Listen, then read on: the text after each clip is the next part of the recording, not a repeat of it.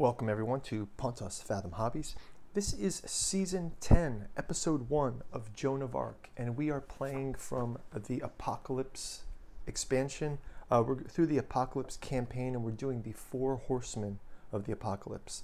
So I've got the board set up. I'm going to spend a little bit more time reviewing the rules and the win condition. There's a lot of special rules here. We've got intrigue cards on the board. I'm going to go through the powers of the citizens, and then we'll jump right into turn 1. So thanks a lot for joining.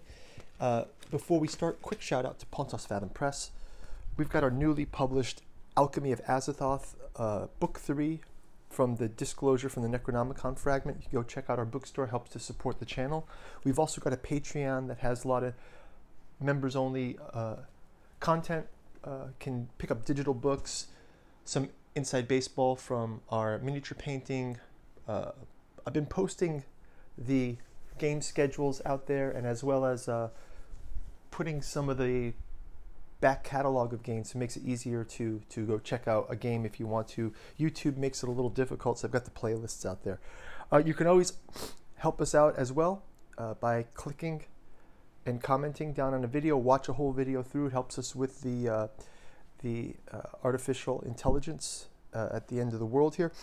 We can you can check us out on YouTube, Rumble, and Odyssey. We're growing onto those alt platforms as well. And as usual, thanks for your support. So let's kind of go through the Apocalypse, 4 Horsemen of the Apocalypse scenario. Just some of the details. I already did the setup video. I've got everything set up on the board. I just want to share this kind of cover art. It's pretty awesome here. It's pretty cool. I'm gonna one of the rules is each turn you're supposed to pick a random pentagram space, but I just put them on the board to make it easier for me.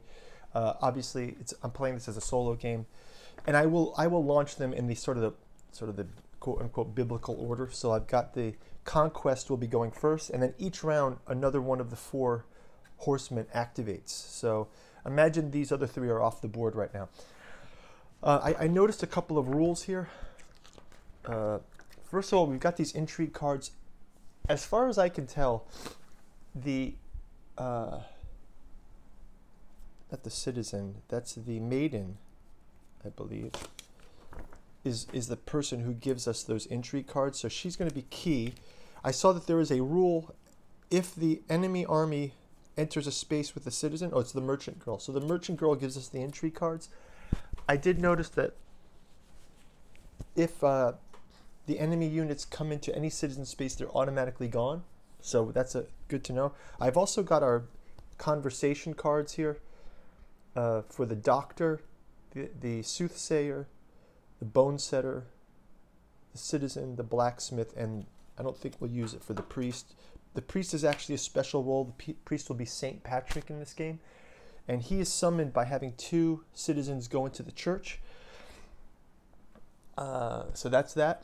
And then a couple of other points. A citizen can also pray to bring an angel down. So you've got the angels up in the sky there. And the last detail is just checking out these special rules. Intrigue cards activated with experience points or intrigue tokens in this scenario. So that's cool. Citizens are considered holy army, so I can actually activate my citizens and move them actively. All civilians can perform the prayer action while in the church. The cemetery, if one of the 4 horsemen of the apocalypse is in the cemetery area, can summon a skeleton. So I've got some extra skeletons in reserve. They can only do 4 that way per turn. When unholy forces are destroyed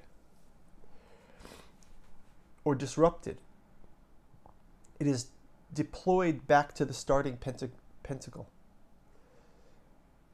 So basically, we're still getting the XP from destroying them, but they don't go to the infirmary, they go here. Now, if the angel fights any of the unholy forces, they are sent to the infirmary, and they have to roll the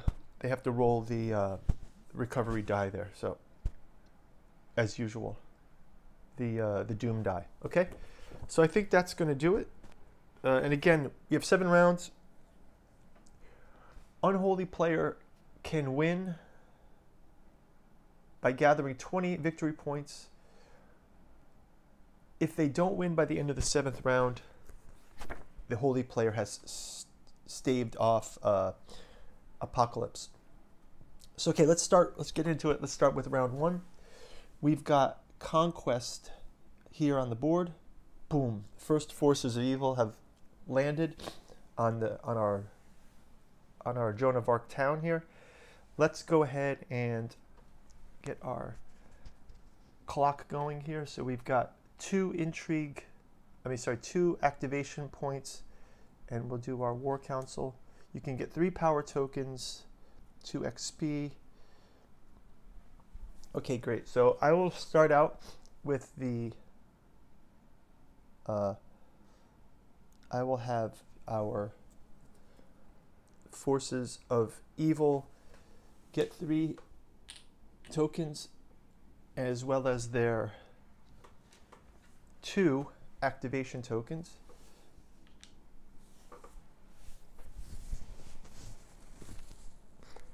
Now, since it's beginning of the round here, they only they don't have much attacking to do. So let's also give our players the same. Give them the 2, and I will also give them the power tokens as well.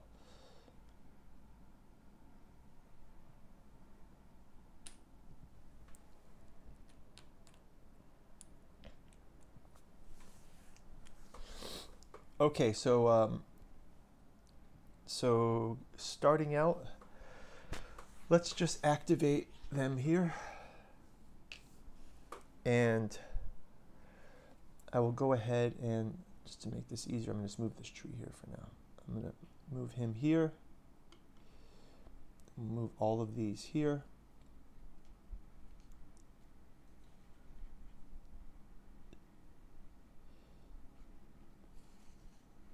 Let's just review quickly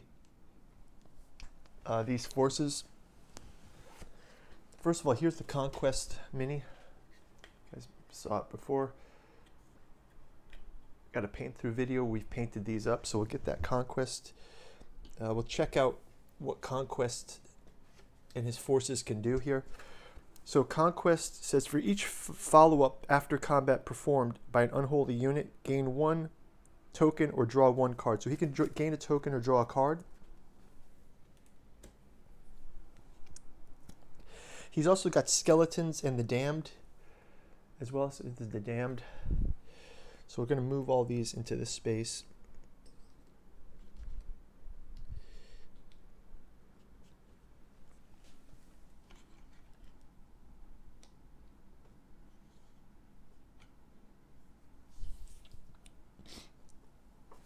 How many hits does this guy have?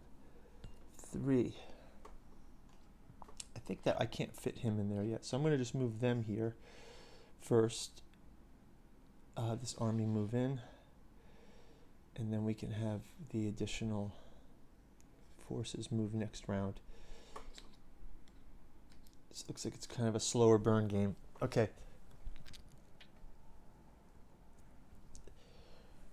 And I think with just 1 activation, we'll just kind of take it, I guess we could do an attack with the Skeletons against these guys here. So let's do a couple of attacks there. We'll just do, actually, are they actually not adjacent? They're not even adjacent there, so that's fine. Let's just leave them like that. We just activate first round. And we got them their power tokens. We'll go ahead and also activate with both of our activation points. I want to move these guys and these guys. So let's have these soldiers move up to here. Pikemen will move here to take on this first army. I'm also going to move him here and her to here. Get them closer to the church.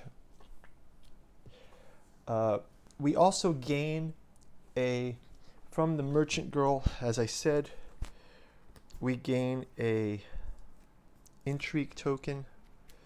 So we'll get our first intrigue token and just keep track of that. So we've got a number of intrigue components here. Alarm cry, move all civilians one area for 2 intrigue. Sudden realization, if an allied unit was just destroyed, gain 1 reactivation order. Or 3, sign of the cross, when attacking, all blank results become push results at the end of this round. So those are pretty powerful. That's pretty good. I'll keep those handy. Let's go ahead and just do a quick attack by the bowmen across to those skeletons. Try to chop down their numbers somewhat. Bowman. Bowman will attack.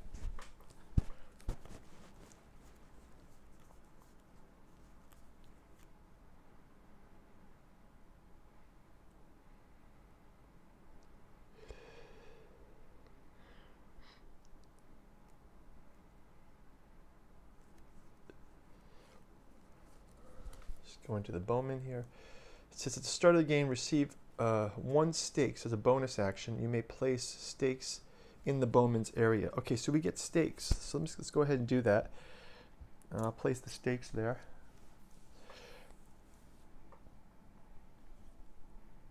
And a shield becomes a wounded. So I'm just going to roll the 1 for them. And skeletons have a defense of